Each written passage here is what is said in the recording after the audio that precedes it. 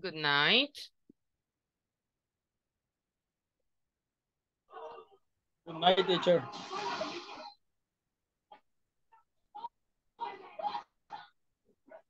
So we are on the session number 4.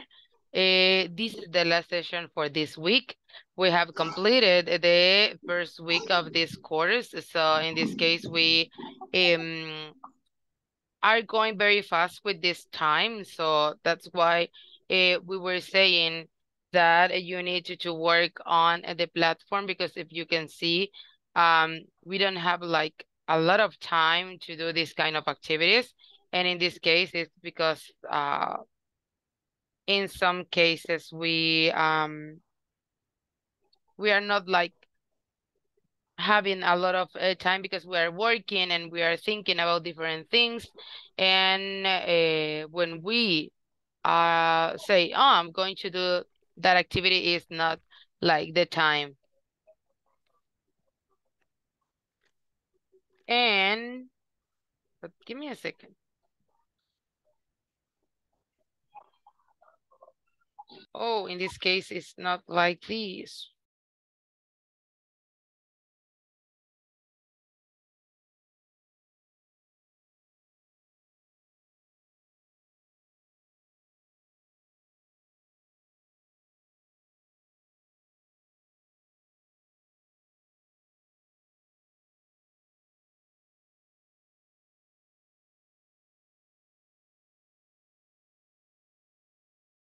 Okay, we are going to begin with this session number 4. We are going to complete the information that we have for today, and also we are going to see if you have completed the section 1 and 2. ¿Hay alguien que no haya completado las 2 secciones o que todavía tenga problemas con alguna de las secciones?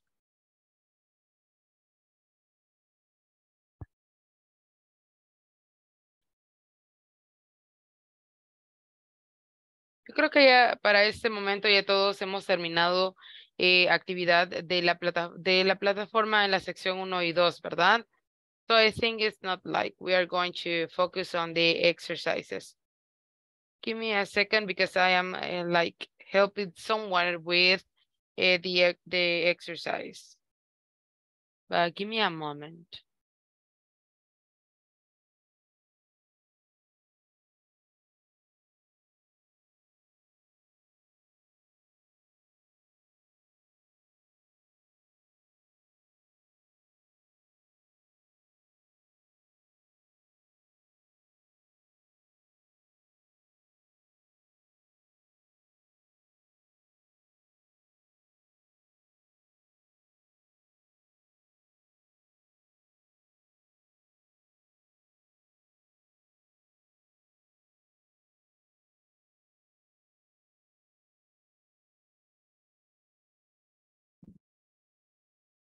Teacher, no sé si soy yo, pero no le escucho nada.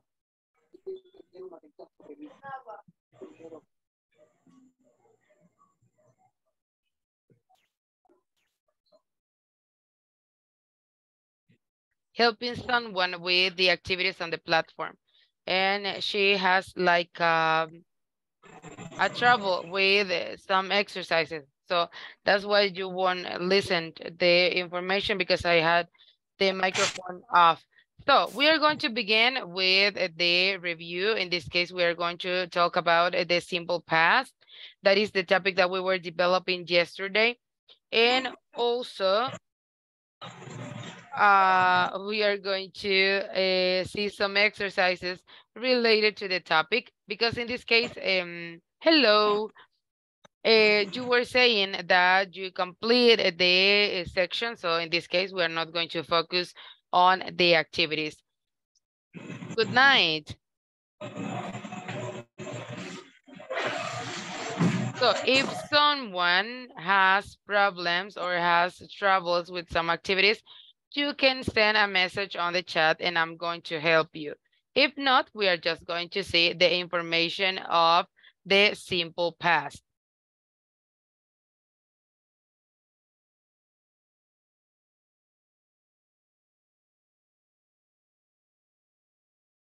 So I'm going to share with you the information.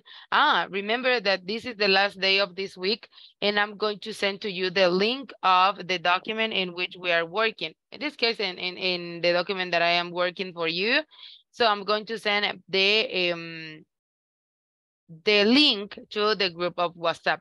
If someone is not on the group of WhatsApp, you can also tell me, and we're going to share with you the link of the group. Si hay alguien de ustedes que no está todavía en el grupo de WhatsApp, puede avisar y se le va a agregar o se le va a enviar el enlace o la invitación, ¿verdad? Para que pueda accesar al grupo, porque yo voy a mandar el enlace de este documento al grupo.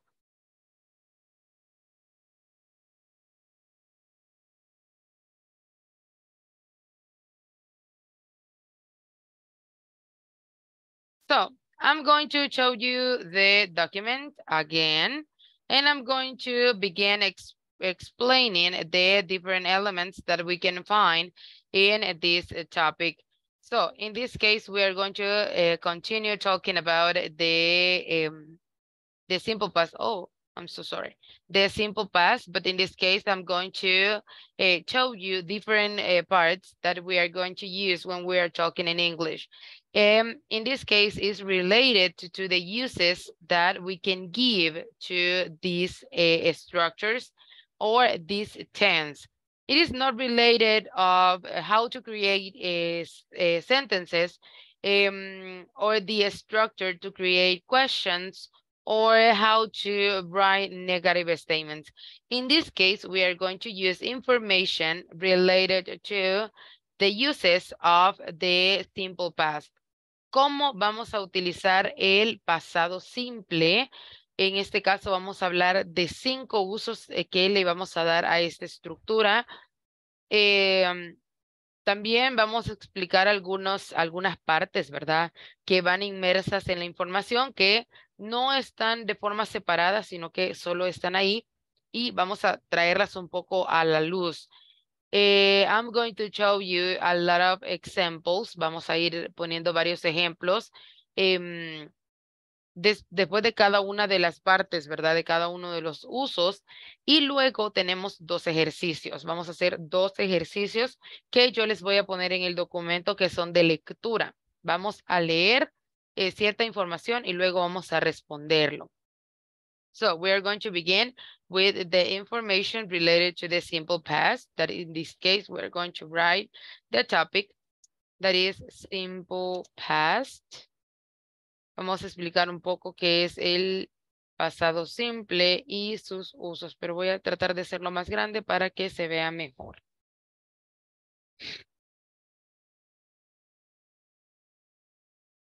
And in this case, I have the information for you here. So in this case, we have this one that is verb tense, in which we can use this specific tense to show that a complete action took place in a specific time in the past. The simple past is also frequently used to talk about past habits and generalizations. And we are going to see the 5 different uses. But in this case, we are going to begin with the general idea about the simple past. This is a verb tense, which is used to show that a completed action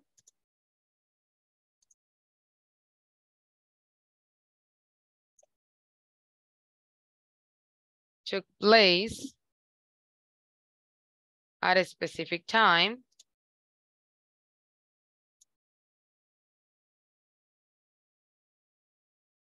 in the past.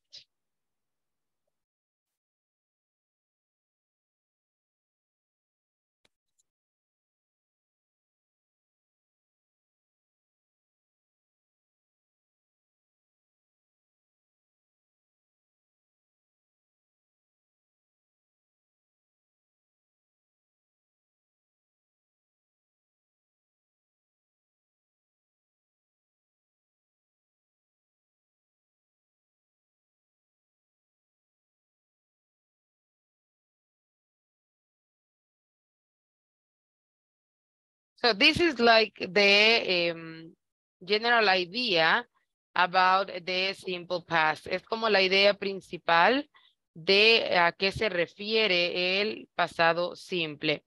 Tenemos varias cosas por ahí. Primero, vamos a hablar de acciones completas, acciones que han sido completadas en el pasado y que estaban en un tiempo en específico. Luego, también vamos a ver qué se utiliza para hablar sobre hábitos del pasado y generalidades. Pero en este caso vamos a ver cuáles son los 5 diferentes usos. Primero vemos las formas. Esto es solo como un recordatorio de cómo se ven las diferentes formas de oraciones en el pasado. In this case, we have statements or positive sentences, negative sentences, and questions.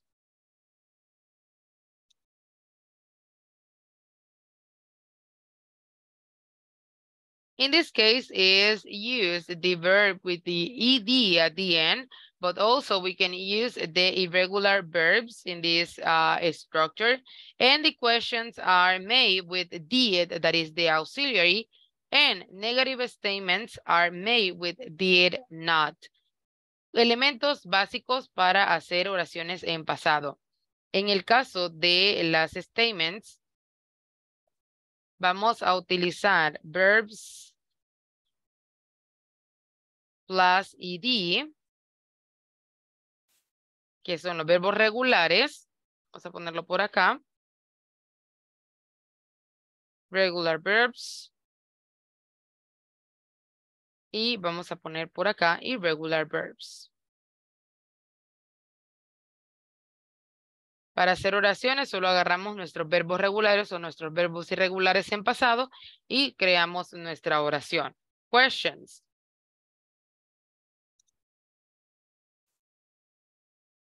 Auxiliary did. And in negatives, we use did plus not. Son los elementos básicos para nuestras oraciones. Ahora vamos a ver los usos.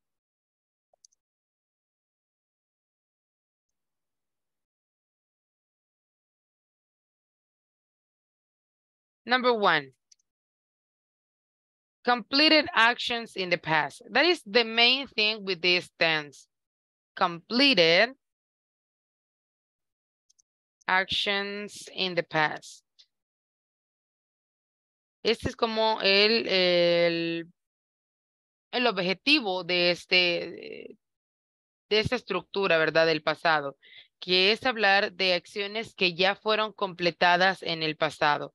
En este caso, we are going to use the simple past to express the idea that an action started and finished at a specific time in the past. Sometimes the speaker may not actually mention the specific time, but they do have one specific time in mind. En este caso vamos a hablar de tiempos específicos. And we are going to focus on something.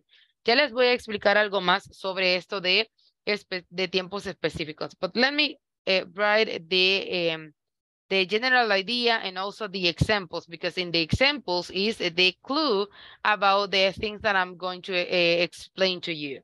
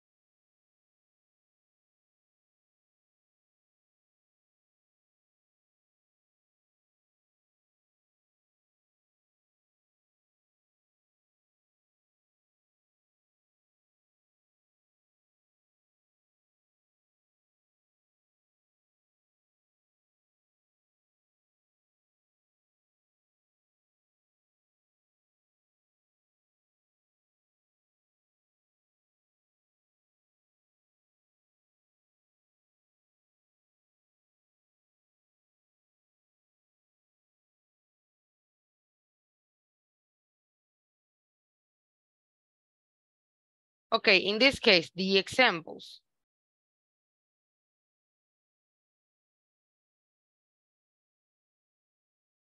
So I need you to focus on some elements that we are going to add to these examples, because we are going to like write some words that are the same in the sentences. So you need to focus on those elements and why we're going to use those words in that specific structure.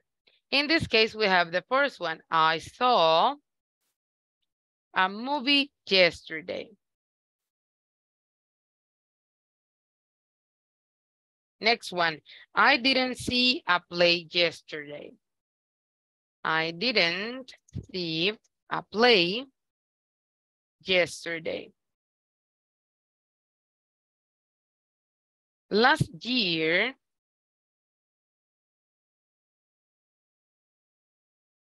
I traveled to Japan.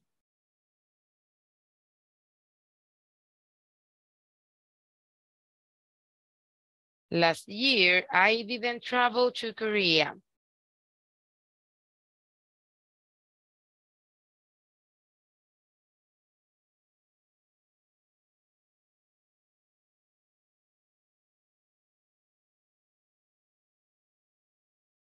Did you have dinner last night? Did you have dinner last night? She watched her car.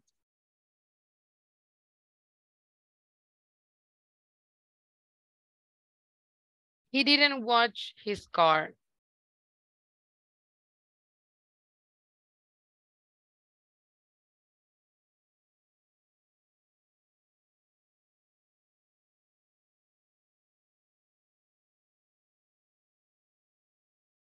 So we have these examples here.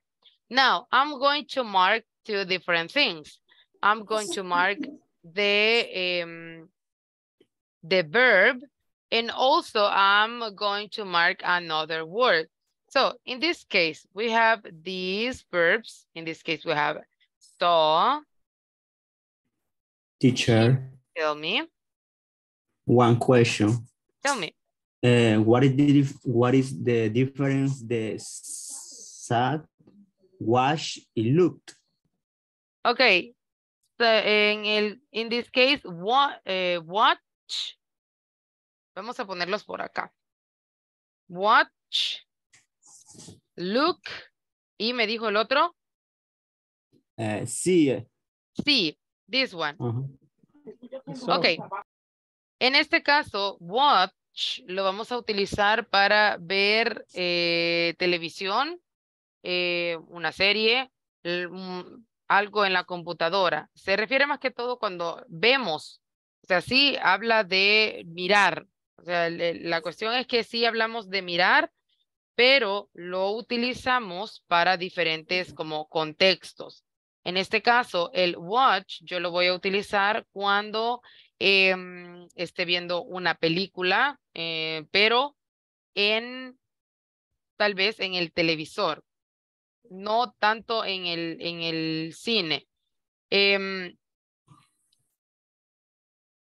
Podemos decir que sí se utilizan como a veces para las mismas cosas, pero como que nosotros le damos como el contexto.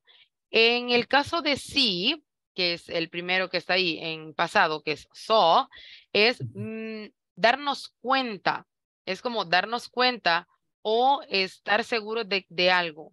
Es mirar, pero utilizando los ojos. Obviamente todos funcionan para este mismo contexto, pero es como darnos cuenta de algo. Ah, vi que pasó un ave. Yo me di cuenta que estaba pasando por ahí.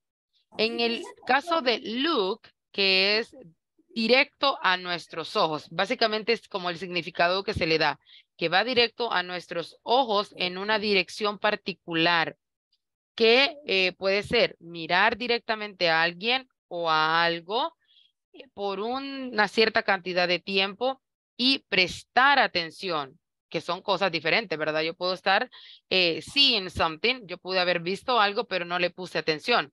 En cambio, look es para mirar algo por cierto tiempo y prestarle atención a lo que está pasando.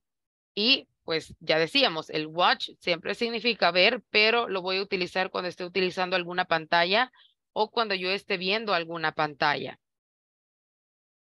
Okay. Thank you, teacher. You're welcome. Nosotros podemos utilizar los tres, pero ahí le vamos a ir poniendo como diferentes contextos. So in that case, it's almost the same meaning. Y también tenemos la palabra observe, que es observar. Pero en este caso solo tenemos estos tres. Ok, entonces, I was saying, la estructura o la parte principal de nuestra oración. I saw, I didn't, que es como nuestro auxiliar en negativo. Luego tengo I travel. Este es mi verbo en pasado. Again, negative, didn't. Aquí, did, my auxiliary in past. Washed. And again, negative. Tengo mi estructura pasada. Ahora voy a marcar otra cosa. I'm going to use this one, green. Let's see if I can mark all of them.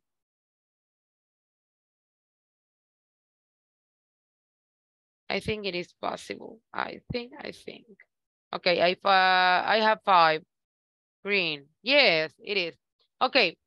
¿Por qué estoy marcando esas otras palabras? Yesterday, last year, last night.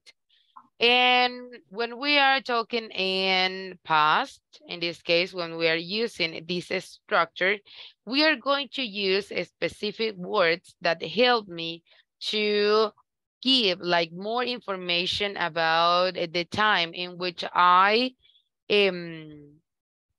perform an activity. En este caso, yo estoy utilizando palabras que me dicen a mí en qué tiempo específico yo hice una acción. Those words are known as time expressions. Estas son las expresiones de tiempo. Cuando yo hablo del pasado y yo hago una oración como la que tenemos en la pantalla, yo le voy a agregar el tiempo en que lo hice.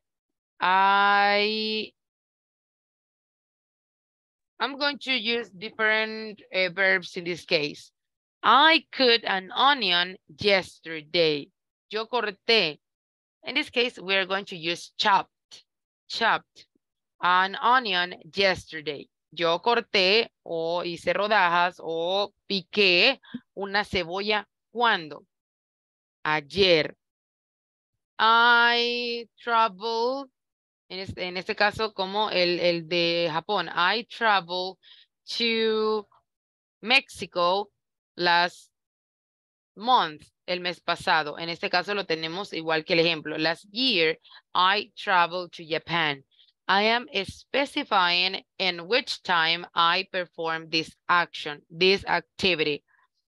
En este caso, yo estoy especificando en qué momento del pasado yo realicé esta acción.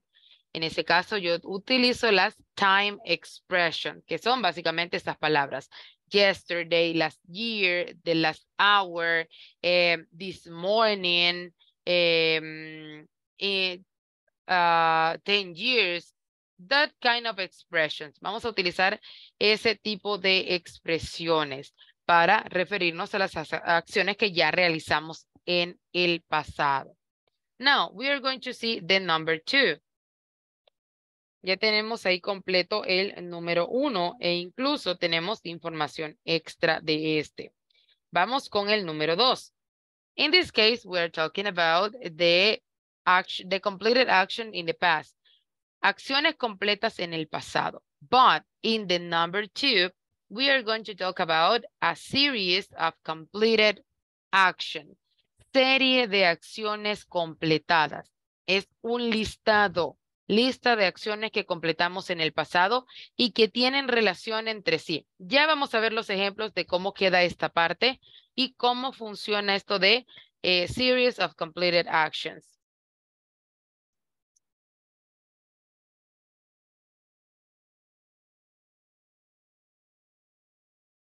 So in this case, it says that we use the simple past to list. Aquí es para hacer una lista, ¿verdad? Of completed actions in the past. These actions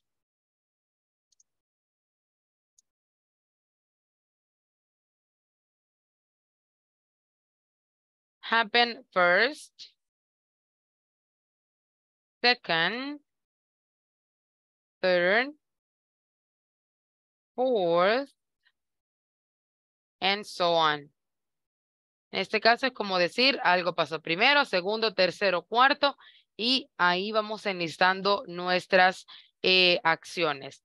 Ahora, vamos a ver los ejemplos de cómo queda esa información ya puesta en contexto. In this case, we have the first example, and it says, I finished work. That is the first thing. I finished work. Terminé de trabajar. Walked to the beach. Caminé a la playa. And I found a nice place to swim. Aquí llevo una secuencia. Primero, terminé mi trabajo. Segundo, caminé a la playa. Y tercero, encontré un buen lugar para nadar. Next one. He arrived from the airport at 8.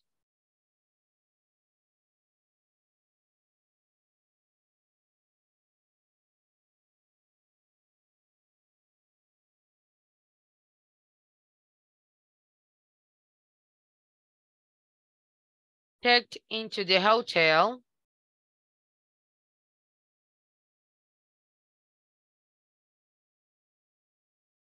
at 9 and meet the others at 10.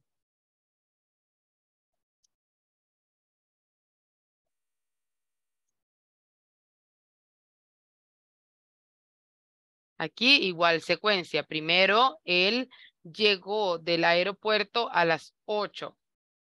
Se presentó, ¿verdad? En el hotel o se anotó o como quieran traducir la parte de checked. Él pues hizo su checked en el hotel a las 9 y luego se encontró con nosotros o se reunió con nosotros a las 10. And the last example, did you add flour? Did you add flour? Pour in the milk. And then add the eggs. Aquí estamos hablando de cocina. Le agregaste la harina, le pusiste la leche y luego le agregaste los huevos. Es la secuencia, ¿verdad? Así es como aplicamos esta información de la parte número 2 de lo que es el simple past. Now, we are going to see number 3. Vamos a ver el 3 de qué trata. In this case, it's related to the duration in the past. Duración.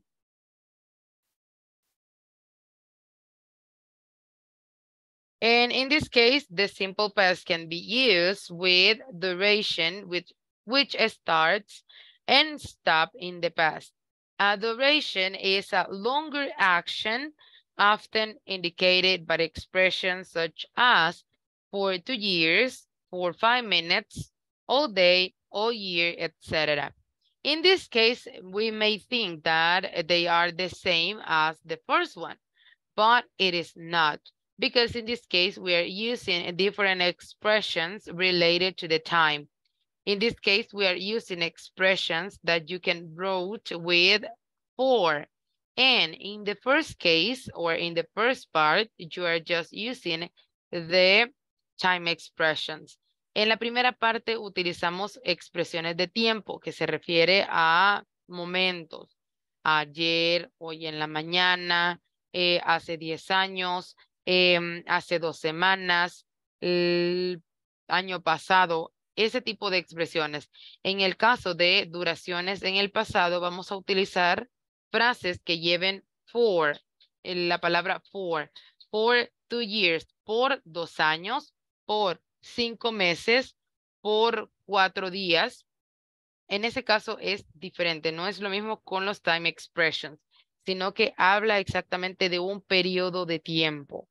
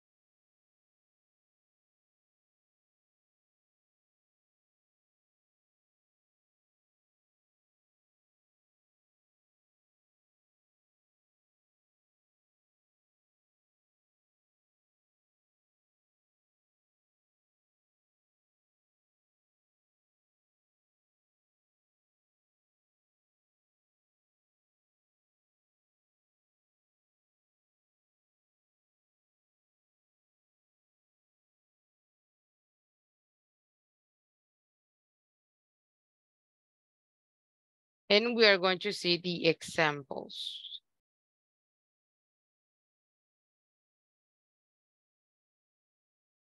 I lived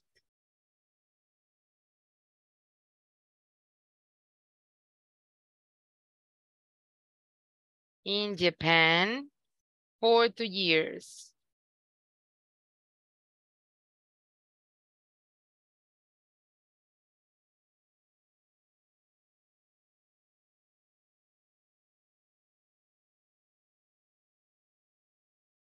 They sat at the beach all day.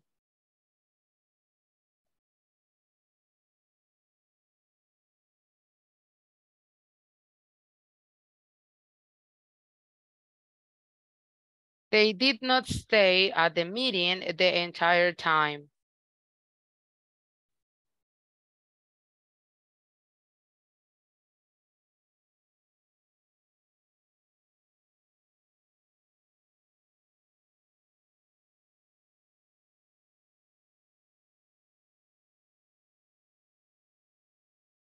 We talked on the phone for 30 minutes.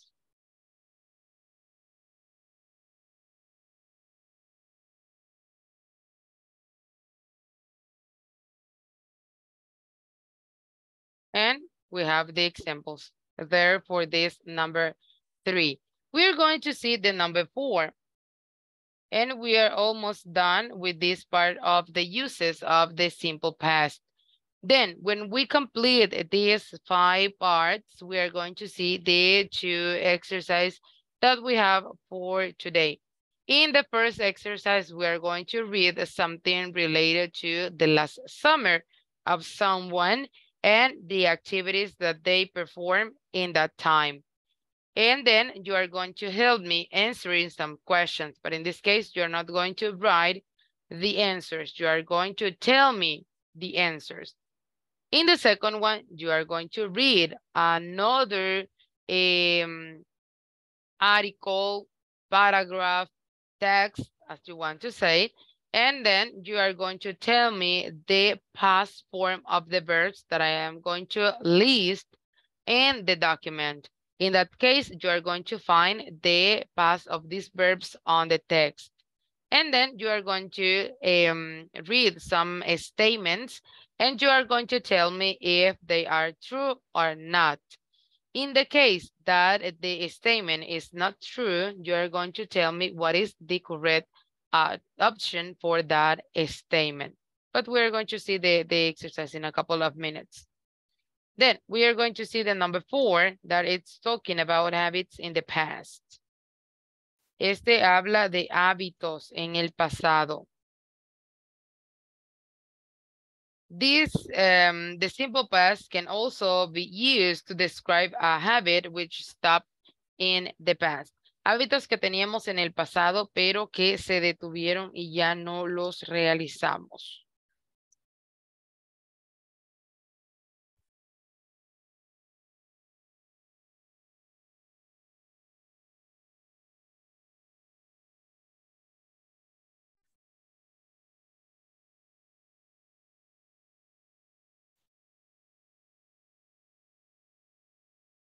Let's see the examples for this number 4.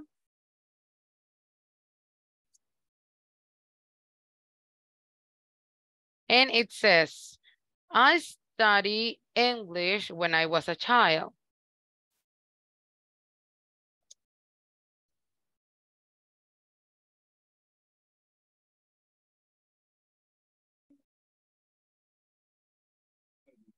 She worked at the movie theater after school.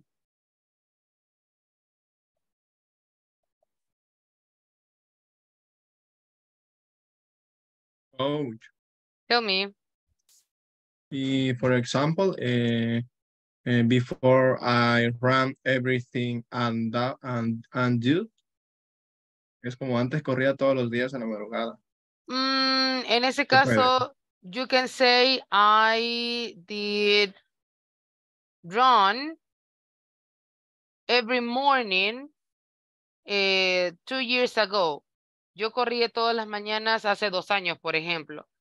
Pero como ahora ya no lo realiza, bueno, en ese caso usted puede especificar el tiempo en el que lo hizo, así como aparece ahí, when I was a child o after school. Ustedes pueden poner el tiempo en el que realizaron esa acción, pero que en este momento no lo están haciendo. Obviamente no van a poner que no lo hacen en este momento, sino que simplemente van a poner la acción que realizaban. De un tiempo pasado. Y en qué tiempo, obviamente utilizando verbos en pasado.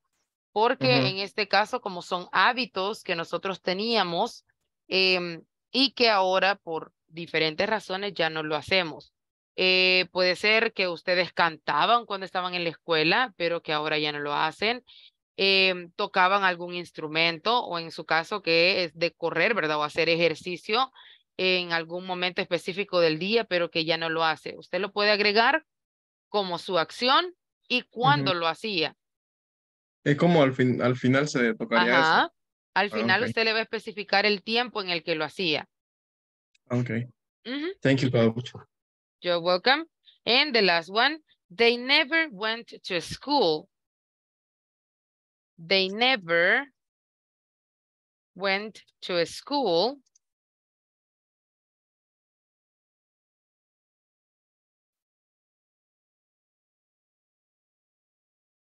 They always skipped class. They always skip class. Ellos nunca iban a clases, ellos se saltaban las clases. Ellos nunca iban a la escuela, ellos se saltaban las clases. So in this case is related to things that we did in a time in the past. Maybe it could be like very long time ago.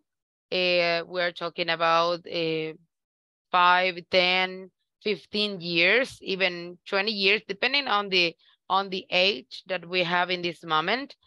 But also it is like talking about a couple of days, because we as human, we can change a lot in a couple of days. So it is related to some habits that we perform when we are in the past. But we think and we say, it is not like I'm going to have this activity or this habit all my life. And it is related to playing something. It's related to eating something. Also with some habits like smoking, drinking alcohol, drinking soda, or something like that. Whatever you want to write in this kind of part of the simple past. And the last one, that is the number 5, is kind of the same, but at the same time, it is different. Se parece mucho a la de los hábitos en el pasado, pero también tiene un poco de diferente, porque en el caso de los hábitos es hablar sobre mí, sobre las cosas que yo hacía y que ya no hago. En el caso del número 5, que habla de past facts or generalization,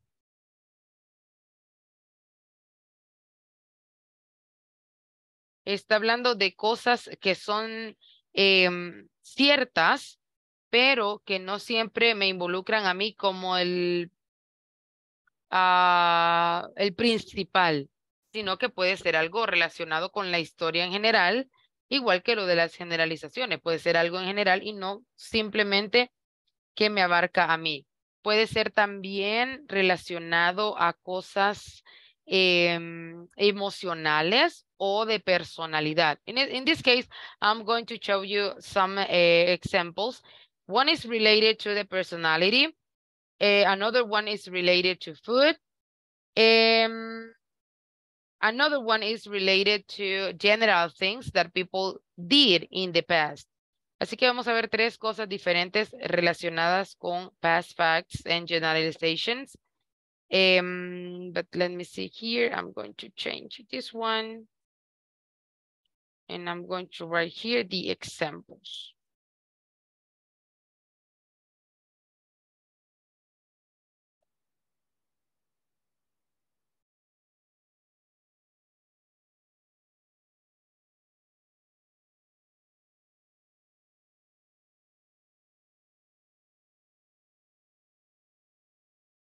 I think that is a problem right now because I have a couple of troubles with my internet too in the previous session.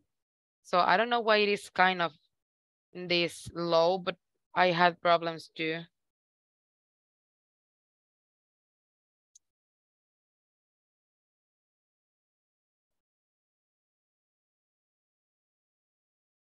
So in this case, tenemos algo que en este caso no es un hábito, es algo general, porque estamos hablando de la personalidad. Dice que ella era tímida. She was shy as a child. De niña era tímida, pero ahora hay un cambio. Ahora es como más llevadera, más amigable, más extrovertida. Entonces, hay algo que afectaba su personalidad y que con el tiempo cambió y ahora es diferente. Next one, he didn't like tomatoes before. He didn't like tomatoes before. Another one, no tiene nada que ver con hábitos porque es un gusto. No le gustaban los tomates antes, pero ahora puede que sí le gusten los tomates. Y esta es relacionada con las personas en general. People paid much more to make cell phone calls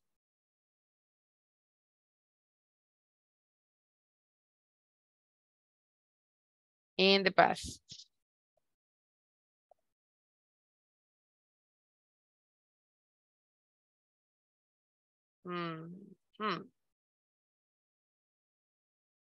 En este caso, las personas pagaban mucho más para hacer llamadas telefónicas en el pasado. That is a past fact that people paid a lot of money to make a phone call in some cases.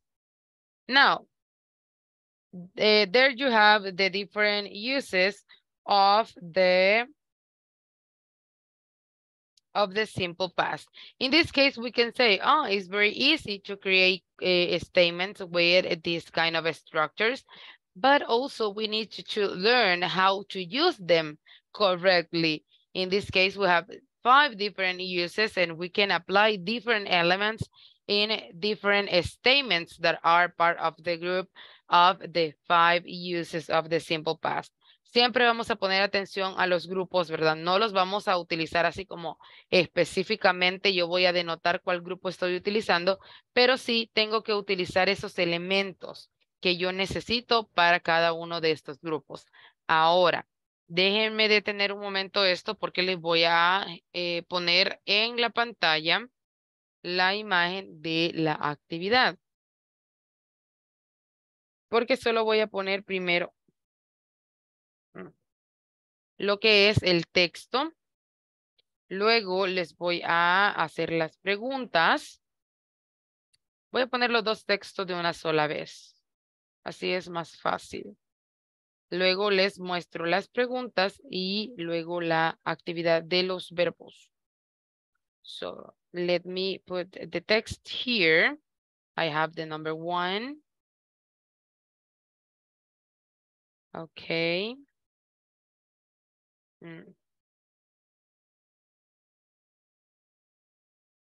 So in this case, you are going to put into practice your reading skill. Vamos a trabajar con la parte de la lectura, con la habilidad de la lectura. I have the first one. I need the second one.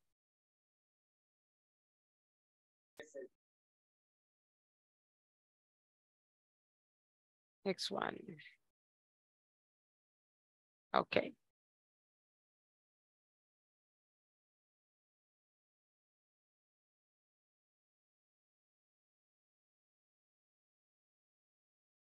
I almost done.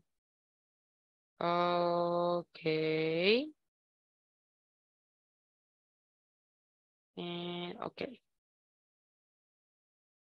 True.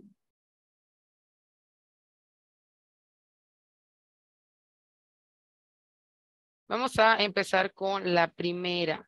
It's called last summer. Les voy a dar un par de minutos para que ustedes puedan leer despacio la información y luego yo empiezo a hacer preguntas para ver si ustedes ya saben cuál es la respuesta a la que se refiere. In this case, it's related to last summer vacation and the travel that have Helen with her family. So we are going to read the information and then we are going to answer some questions. So we are going to begin reading. I'm going to like doing a kind of bigger like this and read the information and then I'm going to ask you some questions. So let's begin. We have, I think. Me, coach. Tell me. ¿Puedo leer? Tell me. Okay. I Helen last summer holiday. I went with my family to Paris. We went with car. There was me, my parents, my brother Tom, and my little sister Susan. We live in the Britain, and we are English. We sang the most interesting class in Paris. As the Hilfin Tower, the Eiffel Tower. Eiffel Tower, thank you. Eiffel Tower, the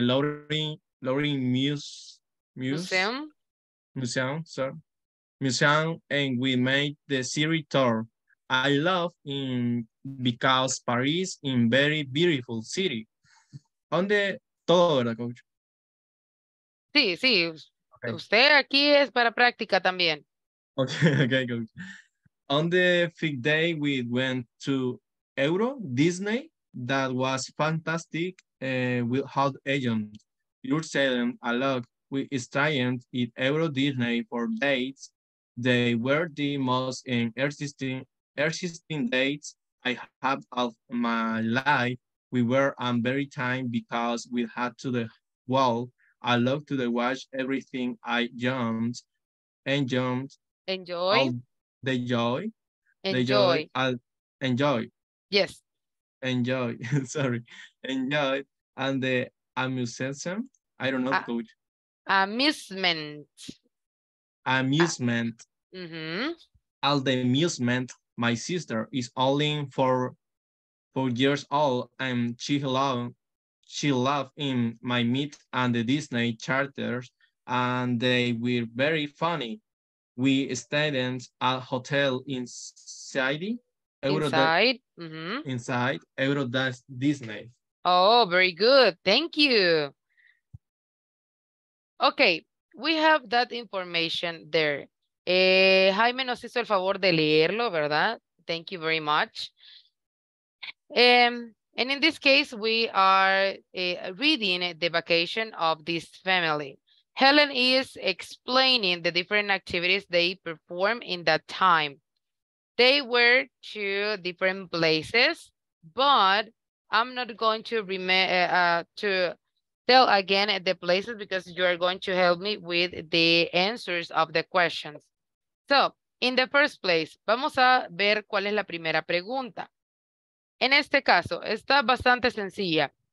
Where did Helen go last summer? ¿A dónde fue Helen el pasado verano? ¿A qué lugar fueron? A Disney, a París. A París. A París. That is the first thing. París. Very good. Okay. How did she go? ¿Cómo fueron? How did she go? ¿Qué método utilizaron para ir? She went by car. Very good. She went by car. Number 3. Who did Helen go with? Who did Helen go with? With her family. With her family. But in the family, we had what members? His parents. Brother and sister. Parents. Sister, brother. Sister. Yes. Very good. Los parents. The parents, the brother, and the sister. Very good.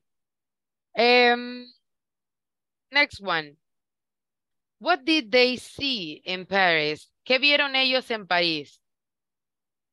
The Eiffel Tower. Hermosas ciudades, beautiful city. The Louvre Museum.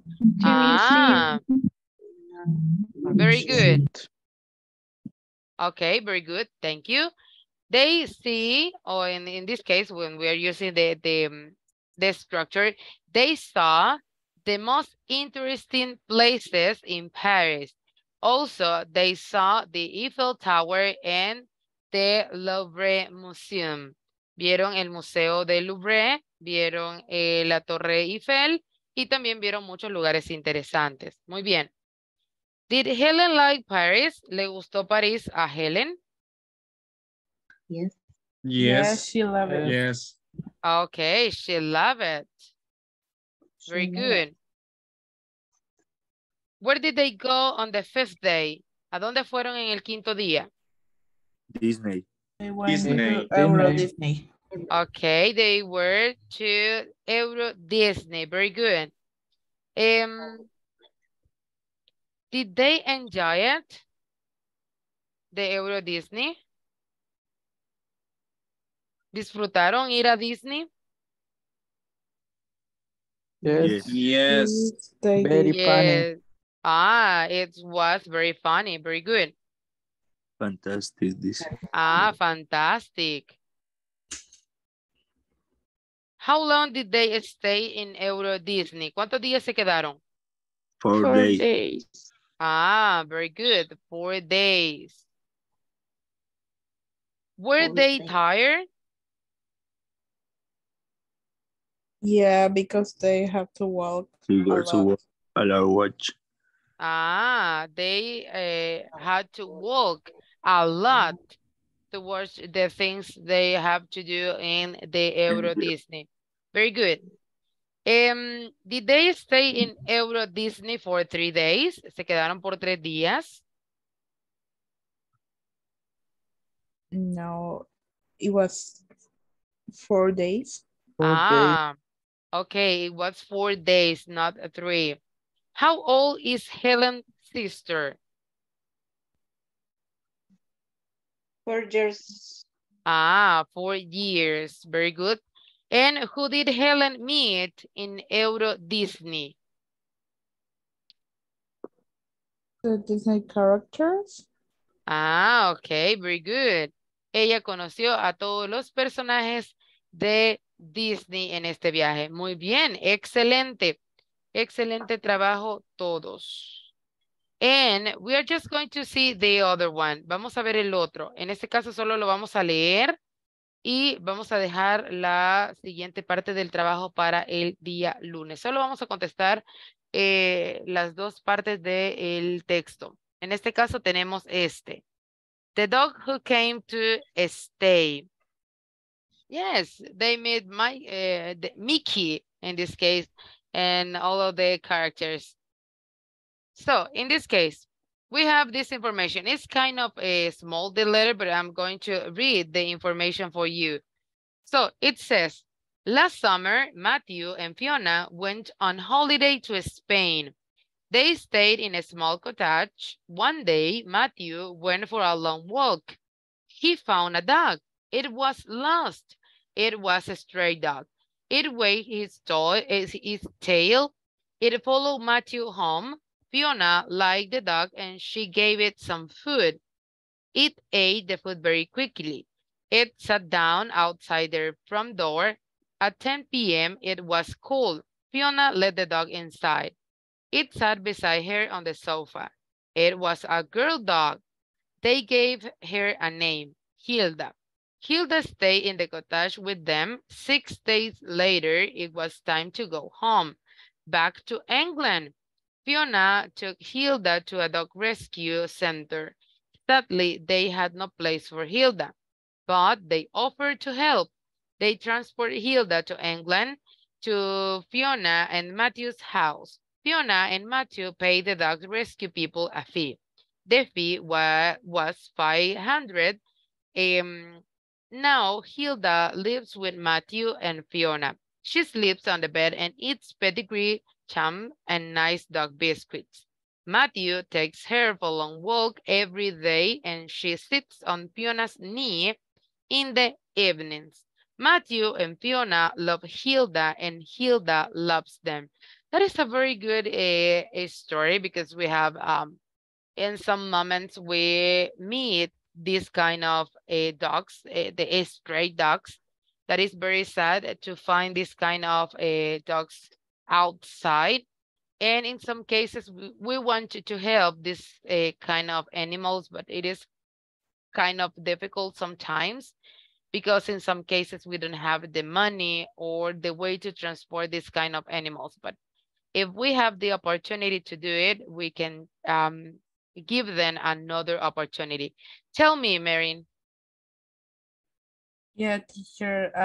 My question is, when you say a stray dog, you mean like a dog that lives in the streets that doesn't have a home? Exactly. That is the meaning of a stray. En la traducción al español es callejeros, stray dogs, perros callejeros. Así que that is the meaning. Dogs that live on the streets and don't have a house. So this is the text that we have for the second activity. And I'm going to add the list of the verbs that you need to find the past form of those verbs in this text. And also I'm going to add the statements that you are going to decide if they are true or false. But in this case, I'm going to add the whole thing. Lo voy a agregar antes de mandarles el enlace del documento para que tengan todo el texto completo, porque ahí está a la mitad, le falta la otra mitad que son las actividades, para que ustedes las vayan leyendo y el lunes solo vamos a dar como un pequeño review de este texto y de las respuestas. So I'm going to add the whole thing on the document and I'm going to send to you the link of the document. So This is the last session of this week, so we are going to see on Monday.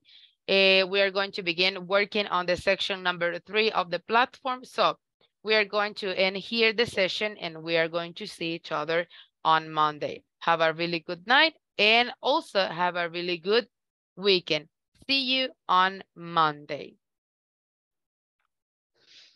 Good night. Good night. Thank you. Good night. Thanks to Thank you. Good Monday. night. Good night. Bye. See you Goodbye. Monday. Bye. See you on Monday.